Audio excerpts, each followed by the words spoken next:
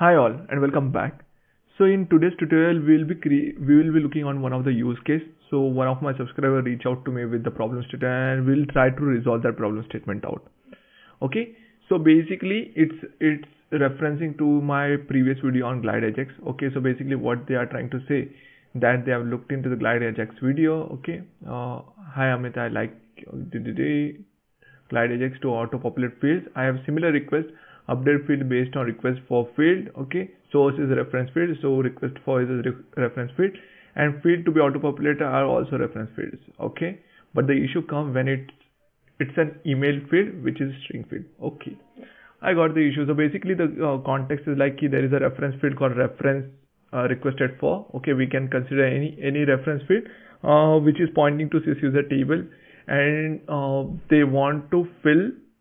On change of that particular field, they want to populate a field called email field, okay, which is a string type of field. Okay, so basically my suggestion will be like why we want to go for GlideAjax also. Okay, why we can go with the getReference also. Now as soon as I say getReference, a lot of controversies will happen, that people will start commenting that getReference is not best practice and all the things. Okay, so why it's not a best practice? So g_form.getReference just end up calling the client side GlideRecord API. Okay, in my opinion, client side GlideRecord should be avoided as much as possible, since it usually results into a lot of data transfer which is not necessary also. Okay, but if you are going to use it out with a callback function, okay, then it's not a problem. Okay, client side GlideRecord can also take a callback query. Okay, and then it's not blocking anything out for you. Okay, so instead of GlideAjax we will be using getReference. Okay, to resolve this issue. The reason for that is like it's easier to implement. Okay, and with the callback it falls into a best practice category only. Okay, so let's jump onto the ServiceNow instance. So you have gone through the statement. Okay, now a user reached out to me on LinkedIn. Okay, so let's try on our favorite table, which is incident. Okay, so incident undo. So let's try to see. First of all, we have a reference field. So instead of requested for, okay, requested for over here, I will be using caller field, because it's also a reference field to the usage user table. Okay, and the second thing which we'll be using is email field. We don't have email field, so let's quickly create an email field. Okay, so I will go quickly on configure table, scroll down, I will new, and I'll give it a name. So it's a string field I want, right? Just string. Okay, string. We'll give it a name as caller email. Caller email. I will key, and maximum I will take this name. Okay, you underscore caller email, and maximum length I will keep it at 40, which is a default one. Okay, that's it. I think that should be enough. And now we will modify the form to see it on the form. So I will do show form, or we will go with the design form.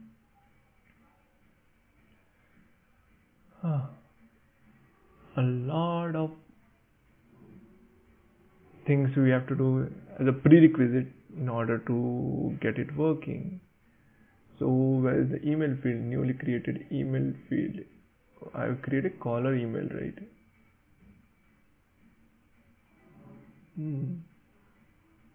Where that field?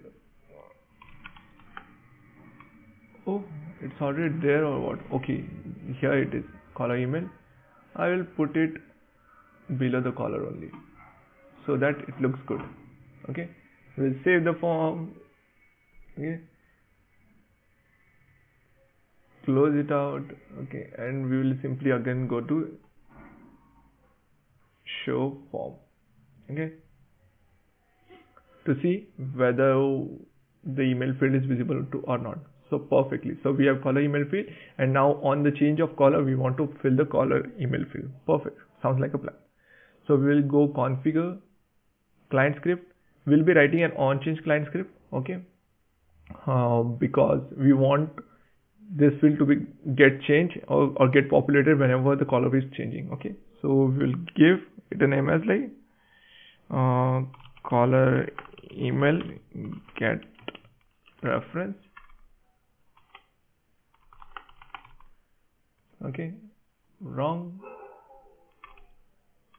Okay, it's on incident table. Your type we will keep it as desktop. Type is on change of what field? So we want on change of caller. Okay, inherit we don't want. Okay, this script will populate the caller email based on caller. Okay, just some reference. Okay, and now we got the syntax for this. Okay, so what we'll be doing over here, as we decided, we'll be writing a callback function. So let's get started. So what we'll do, we will write a code over here. So it will be pretty simple syntax. So we will give variable request a user, or we can give caller user equal to g_form dot get reference. And as you can see, get reference takes two attributes. One is field string and second is callback. So we'll be using a callback function for this. Okay, so it asks string field means what exactly you want to reference. Okay, which exactly field you want to reference out. Okay, so I forgot to check that, so we will go incident.do, or I don't want to do incident.do, and we will check what exactly the backend name for caller is. It's caller_id. Okay, perfect. So we'll give first attribute as caller_id. Okay, and the second attribute is asked for callback. Okay, so we will give a function name for callback as callback only.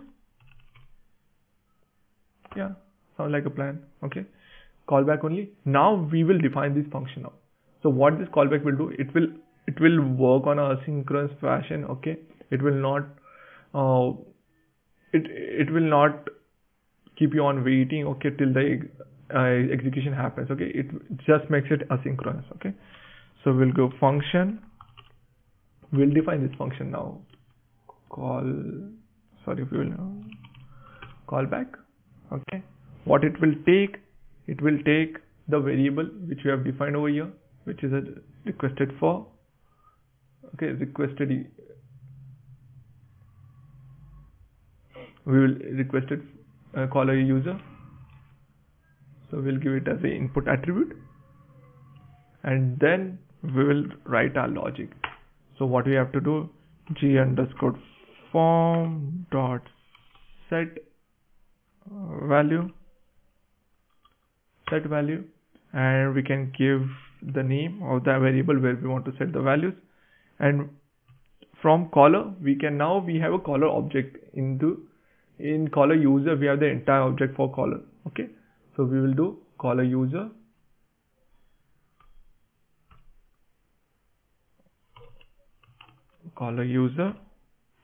dot, what is the, it's getting populated, just a second. If I select any user out, for example able tutor, so on selection of able tutor I want this email, right? So it's email, right? So we'll do caller.email. Okay, perfect. So we'll do email. Okay, and we can give some info message also. g_form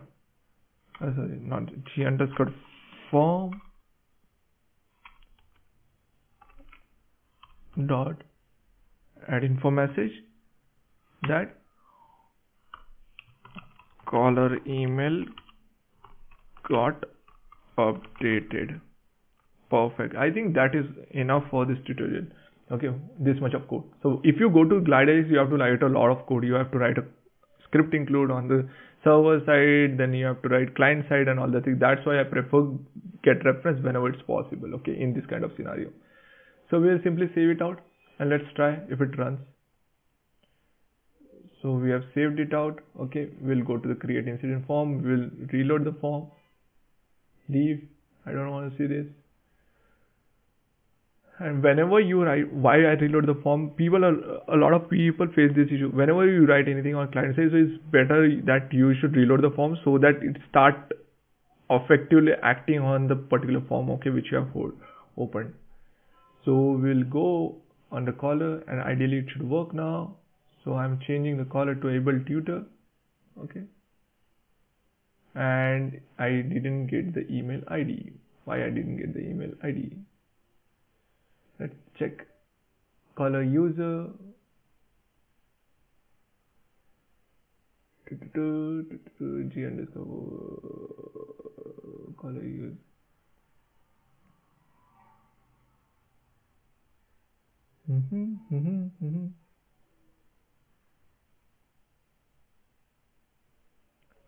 What just happened? Caller user equal to